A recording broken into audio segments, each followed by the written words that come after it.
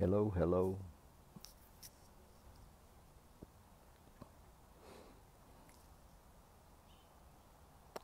Um, so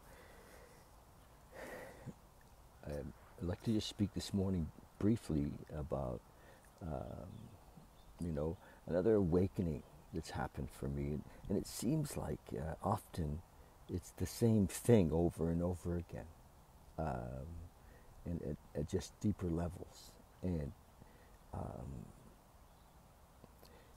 I see that as a little boy, somehow I got in my mind, hey Mel, somehow I got in my mind that uh, I had to earn love, that I had to uh, be a good boy, and that love was conditional on whether I was a good boy or not, or whether I had certain achievements. And so the fundamental belief was in the system that I had to earn love. And I see now that this was, this was the deal. And I was brought up in a family where, my my mom and dad had been born and raised in alcoholic families or dysfunctional families, if you will, and I suppose this went on for generations. I don't know, but there I was, trying to be something or do something so that I could get something, manage life. And what just came to me now is that obviously the deal was broken. It must have been broken several times because I didn't believe it. And not believing it didn't mean I knew how to live here. I just didn't believe it. I didn't believe that if I did certain things, love would be, you know, kind of shot my way. And as a child, we believe that our mom and our dads, are the kind of the bestowers of love, aren't they? So I grew up in a family where I think the deal was broken. And many of you maybe haven't been, and so you've been able to go on and have lives of achievement, and as a result, feel loved, but that wasn't the case for me. I've never actually. I see that fundamentally I haven't trusted that system in the person, in the personality, in the persona, in the human world. I didn't trust, and so I I um, I haven't been exceptionally good at what normal people would call achievements in life. I didn't stay in school. Never went to school actually. So as a teenager, was rebellious and said, fuck you guys, I'm out of here. And you know, had this kind of life of rebellion, really, and anger, if you will, at the broken deal that I thought happened, because I lived under the misconception, and that many of us have lived under, that if we perform well, that we can, we'll get love, and but I had seen that deal had been broken, and so, and probably in my family of origin, so I didn't believe it, and so I was kind of outside of the system, and have been all of my life, really, outside of the system, and with a bit of a fuck you, and I searched though. I spent, it's been beautiful because I spent my life searching for what is it that's missing, what is it that's not, because it seemed like, judging other people's insides from their outsides, it seemed like everybody else had it working for them. But then I found that that's not true, that many, many people didn't have it working for them, and that we, I found in the 12 steps that we needed to kind of seek an awakening and a spiritual way of living, but still the fuck you was so strong in the system that even that I didn't trust. And I didn't, I've only realized some of this stuff in the last few years, that I was angry, fundamentally angry, and not trusting and fearful. And so I finally came to believe that the only way to have to live here without being tormented by my own mind and my own judgment of myself, because that's what it all came down to. I would judge you and judge me continuously. The mind was like a magical judging machine. It could, in a minute, tell whether it liked you or whether it didn't, or whether it could get something from you or whether it couldn't, or whether it would, serve you or whether it wouldn't. And so it's a, selfish and self-centered thinking apparatus, and that's the life of the addict and the alcoholic, mostly. And so what had to happen? Something had to shift fundamentally at my essence. Something had to shift, and it has, and it's not entirely shifted, because stuff still comes up, and I see it. That I'm, I still get caught in it, in the trap of imagining that I can achieve my way to some acceptance of myself, and my acceptance of myself, of me accepting myself, can't be based on what I've done or what I've got, or it can't be. It's too thin. It doesn't work for me. I don't trust it, and that's the fundamental thing. Some of you, I think, can have it, and you do trust it, and it works for you. But for me, hi Tracy. For me, it has to be something. It had to be an awareness, and the awareness that came is that I can't get love. I can't earn love. I can't. Because I am love. We are love, and so we're kind of looking in the wrong patch, and there's actually nothing to look for. And but I got caught again this last little while in a trying to be something. I've been working at a job, and I saw myself trying to achieve again, to be, and I recognized that underneath the achievement wasn't me just being there in love. It was me being there, wanting to be recognized, or wanting to get something. So, and it's amazing how, if we stay in the game, we'll continue to grow, and I encourage you, all of us, to not hibernate or isolate, because even though it can be painful out there, this is where we see ourselves. And again, this week I saw myself, and it was like, oh, there I am again, trying to get something, and there's nothing to get. And in the process of trying to get something, judging myself and measuring, and it's just, there's nothing to get. So love is, this is it, we live in it. Love, God, there's no separation unless we separate, unless I pull away, unless I am back in my mind selfishly. The alcoholic is selfish and self-centered, and driven by fear, 100 forms of fear, self-delusion. Oh, damn. So it doesn't really matter if I know where it started, or it's not my mom's fault. It's a gift that I came to this planet, that we all came to this planet to grow and to, you know, so let's not take it too seriously. It's like a life school, you know.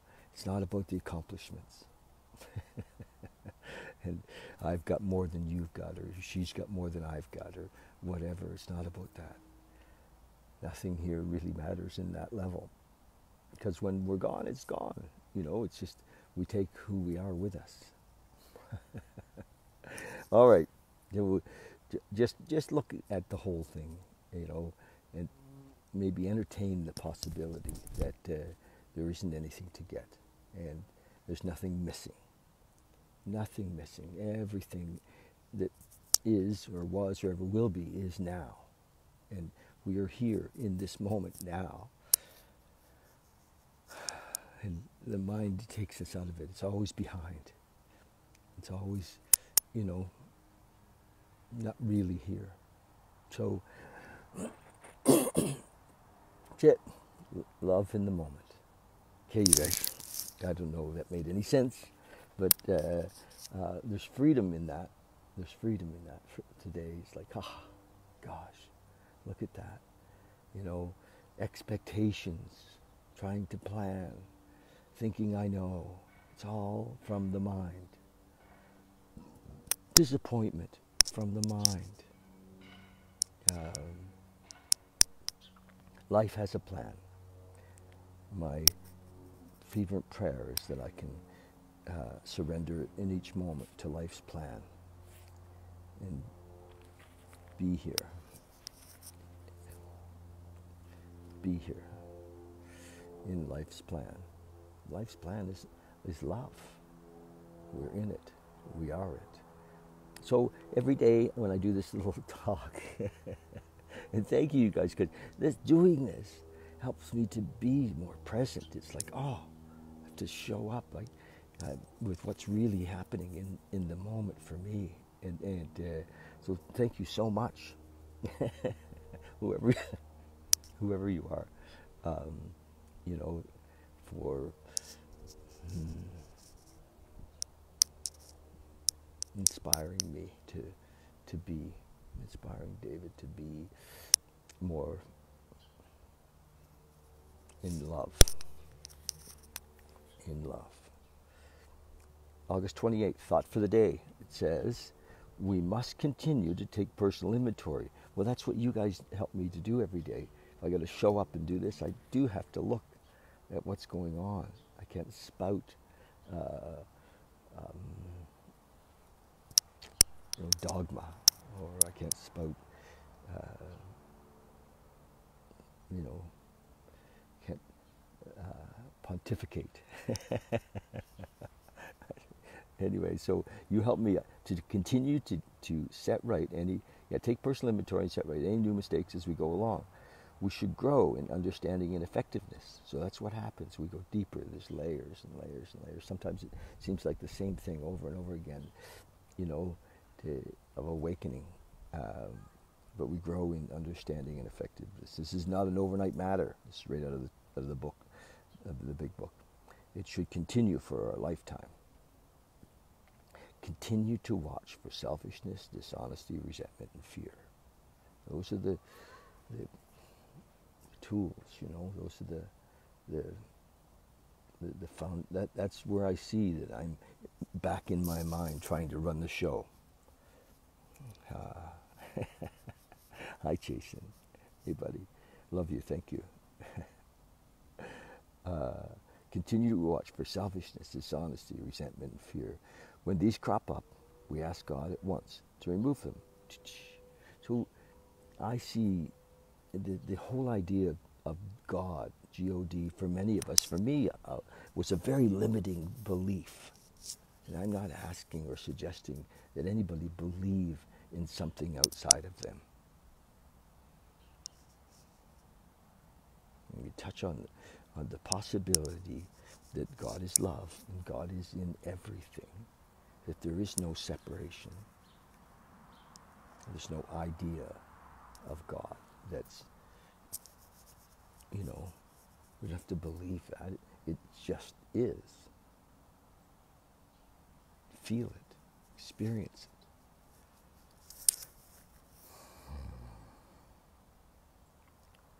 We ask God to remove them at once. We must not rest on our laurels, it says. We're headed for trouble, it says, if we do. We're not cured of our selfish, self-centered thinking, which we call alcoholism or addiction. What we really have is a daily reprieve. So this thing is based on us doing the work, every day. We get, come back to love, come back to love, come back to love. Not cured. We have as a daily reprieve, contingent on the maintenance of our spiritual condition. So spirituality is and surrender. Those are the tools of spirituality: surrender, acceptance, right? Gratitude. Those are the tools that we come back to. Love. It says, am I checking my spiritual condition daily? Wow. Can I be thankful for each moment, And be in the feelings. Sometimes feelings come up. We have these plans and the ideas and our little thoughts of what's going to happen, and it doesn't happen. And sometimes that's where resentment comes. Expectation breeds resentment. So just let go of thinking we know. Meditation for the day. Happiness cannot be sought directly, it says. It's a byproduct of love and service. Oh my gosh. Service is a byproduct of love and service. Service is a law of our being. With love in our heart, there is always some service to our fellow man. A life of power and joy and satisfaction is built on love and service. A man who hates or is too selfish is going against the law of his own being, it says. Cuts himself off from God or love or the moment, right? And his fellow man. Little acts of love and encouragement, of service and help, erase the rough places of his life. Erase the rough places of his life and help to make the path smooth. Beautiful. If we do these things, we cannot help having our share of happiness. So that we are love. If we do these things, if we be these things, if we act, love is a verb. If we're in the act of love, of course we will have happiness. Happiness is an interesting word. We'll have love, we'll have joy, we'll have peace, yes.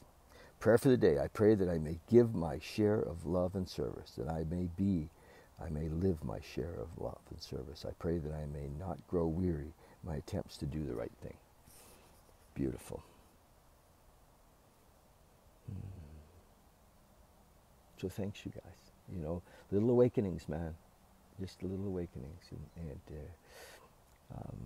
I want you to know that not only, do I love to work in this 12-step, because I see it as an amazing, so simplified set of tools for freedom, for awakening.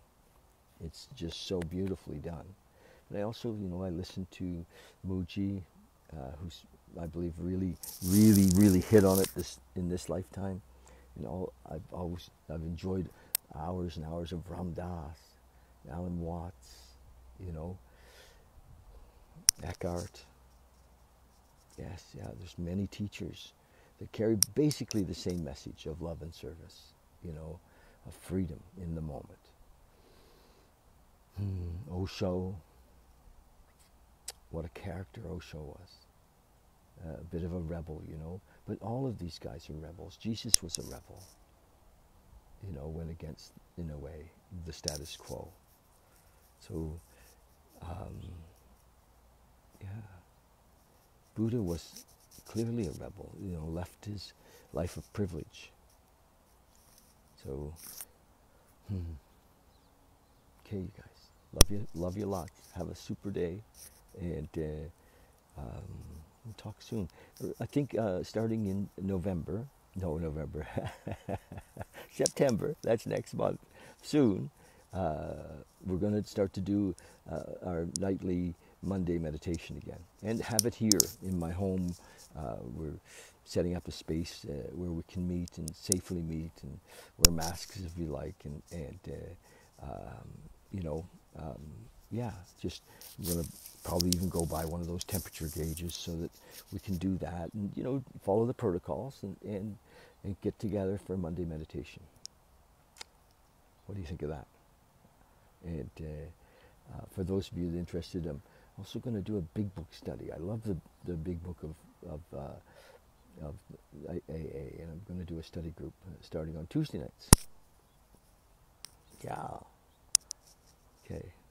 So I'm looking forward to an exciting fall, just to be in service, you guys. Yeah. To share our love with each other. Okay. Cheers.